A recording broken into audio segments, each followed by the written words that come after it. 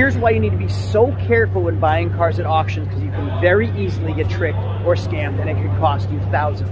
This right here is a 2006 Ford Mustang Shelby GT-H, meaning Shelby GT Hertz Edition, which is a remake of the original Shelby GT Hertz, which were rental cars back in the 60s. People used to rent the Shelbys, pull the engine out over the weekend, and then return the car with a stock engine, and then they'd have a Shelby engine in their new Mustangs. Well, right around 2006, 2007, Ford came out with the Shelby GTs and the GT-Hs again, and they're pretty valuable, but this one could be a scam. My father had one of these, and he noticed when he popped the hood, that is not the same engine that was in his car.